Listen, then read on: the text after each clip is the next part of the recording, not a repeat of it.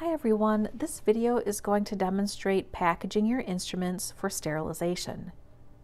So the instruments have already been cleaned. They've gone through the ultrasonic cleaner and they are free from bioburden. They've also been dried. Remember, we want to put dry instruments into our pouches and wraps, and that will reduce the tearing or ripping of the paper. Select the appropriate size pouch for your instruments. If I'm only sterilizing a basic setup, I would use this pouch here. So be conservative with the size pouch you select. They come in a wide variety of sizes, very small ones if you're just sterilizing a few burrs, to larger packages so that you could slip an entire cassette into the pouch. So first thing is to select the appropriate size pouch. One thing to take note of on these pouches is they usually have pre-printed chemical indicators. Chemical indicators will change color throughout the sterilization process. So these pink indicators will turn brown in a steam sterilizer. This has both an external indicator on the edge here, and it also has an internal indicator. This other package only has external indicators on the outside of the package. It's very important to always have an internal chemical indicator for every single package. If you don't have an internal indicator printed on your package, use one of these steam indicator strips. This blue square will turn black when it's gone through a proper sterilization cycle. Now remember, these chemical indicators do not guarantee sterility. The only test that guarantees sterility is a biological indicator.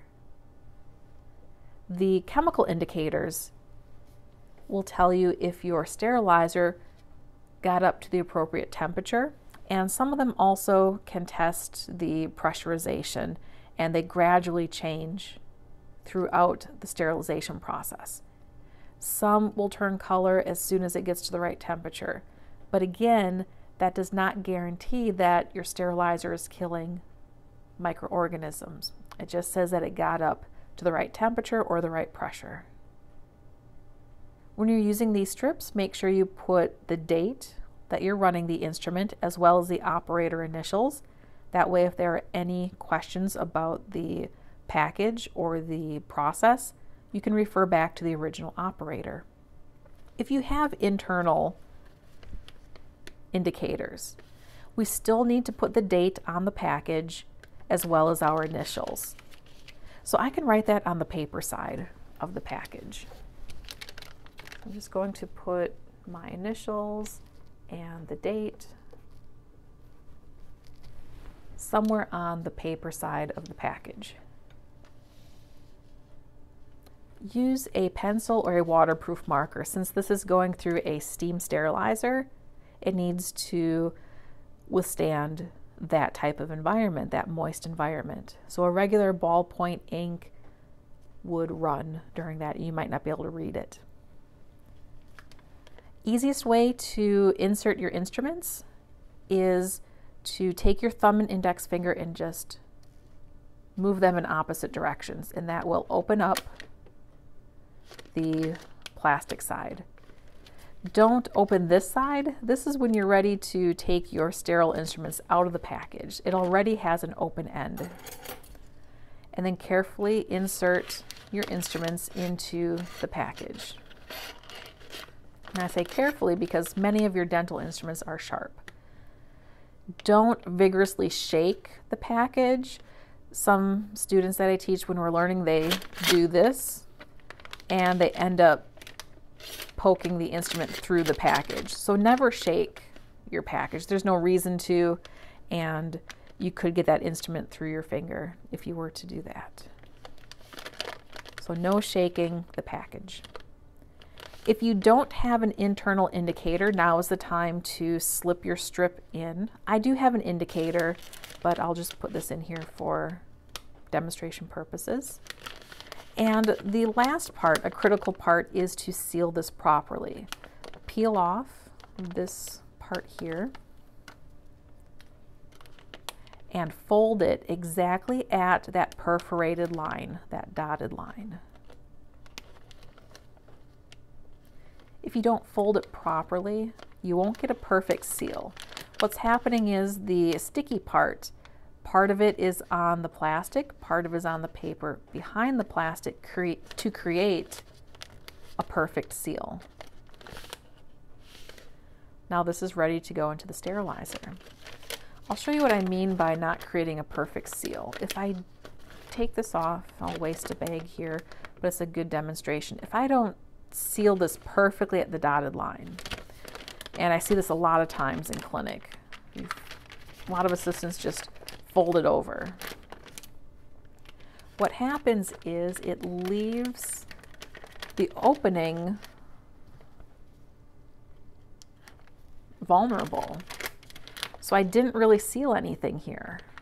I closed it, but if you see, my pencil slips right into that plastic.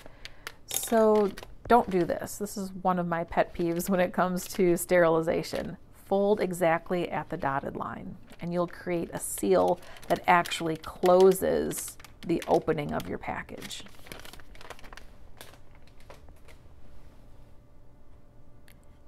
If you're working with items that are not stainless steel and you use a steam sterilizer, you run the risk of rust formation on your item. So these carbide burrs would rust in the sterilizer. We can use a rust inhibitor, which I have over here in this container. So what you do is, after these have gone through the ultrasonic, you've rinsed them and dried them, we dunk them in a rust inhibitor. So this is just getting a quick dunk, no time limit for this particular brand. Do not rinse this. The whole purpose of dunking it is to protect it from rusting. This would go into your pouch or a wrap, however you process your burrs.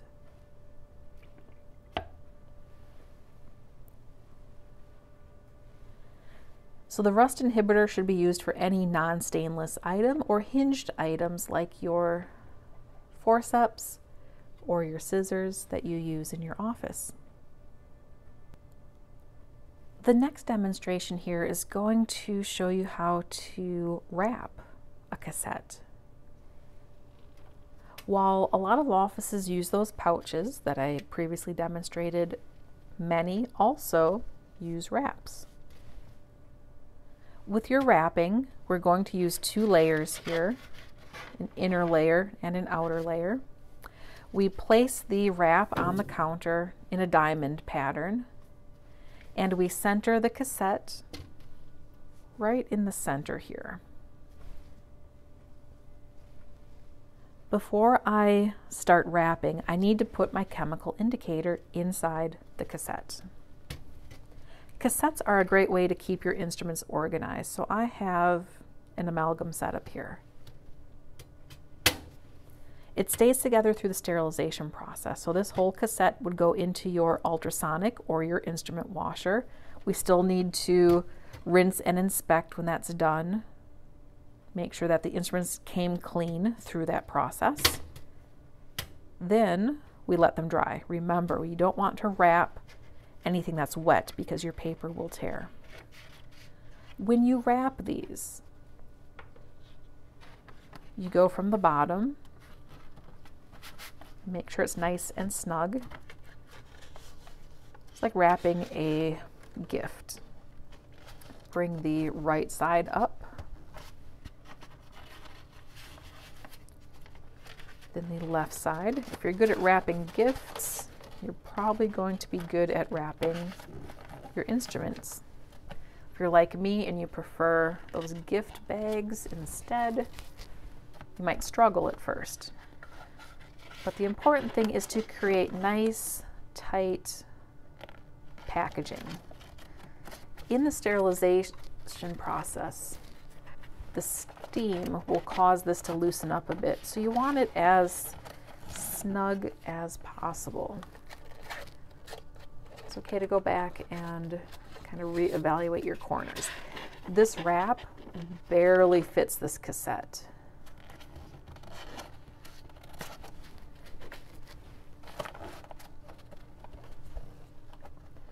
I'm going to seal this flap with a small piece of autoclave tape just to keep the edges from popping up. What I have to do next is I flip this over.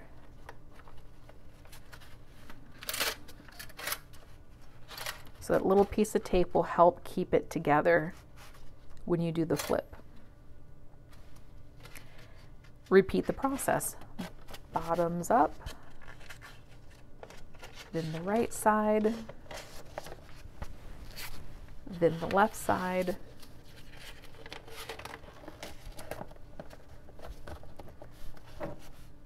The office I worked in, we did not use wraps. We used pouches for everything. So you can see that's why I'm probably struggling a bit compared to the professional wrappers out there.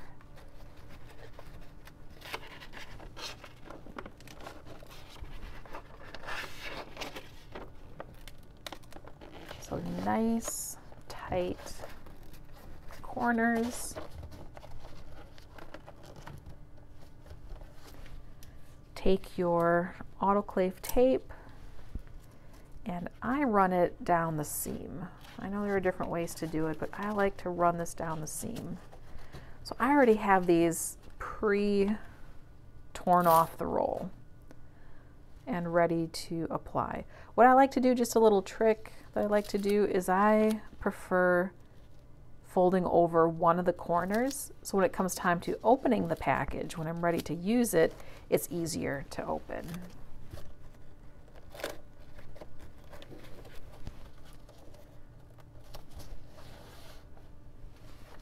So when it comes time to open this, I can take these two flaps and just rip it up. Now I have one last thing to do here.